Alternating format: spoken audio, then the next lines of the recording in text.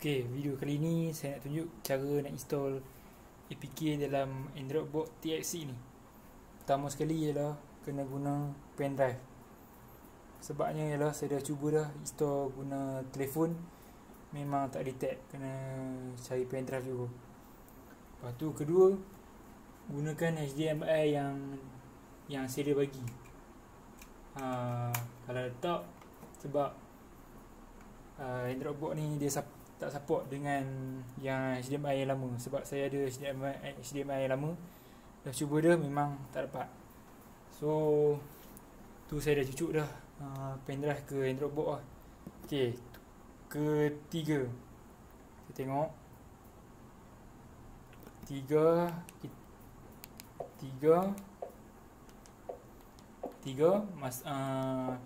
contoh lah, kalau kita pergi ke file manager yang stock punya ni, beli-beli ni memang dah ada lah. Kalau beli-beli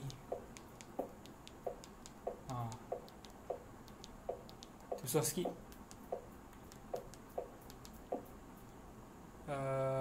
Sini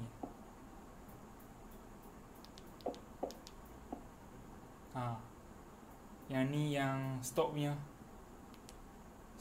file manager. Tapi time saya beli awal tu, stok punya file manager ni dia tak display pula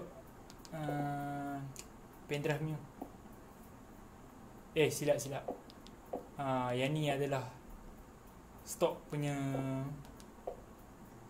file manager. Sekarang ni dia hanya display dekat internal, yang internal saja. Yang external macam pendrive tak display. Tak tahu kenapa. Bukan. So memang tak display lah. Ini. Silap. Masuk ke sistem volume. Sistem volume. Frequently use. Ni senarai APK. Tapi masalahnya dekat file manager ni, dia tak timbul logo APK tu. Tu orang tahu sebab lain saya install yang lainnya, yang file manager yang lain.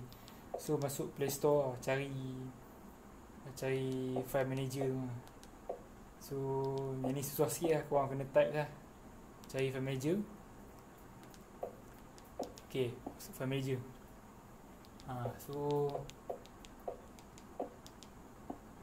Masuk ke frequently use. Ni senarai APK haram lah, yang seller bagi lah. Senarai TV haram.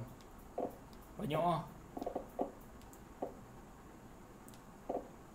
Okay, contohnya yang saya dah installnya APTV ni.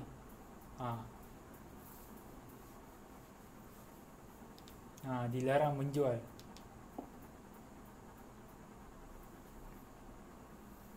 Ni senarai TV di dalam APTV tonton.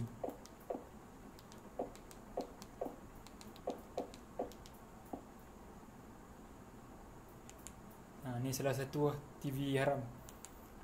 Asal TV haram yang paling terbaik IPTV ni lah. Sebab yang lain tu bersepah iklan, lepas tu loading slow. So tu cara dia nak install APK di Android box Tx6.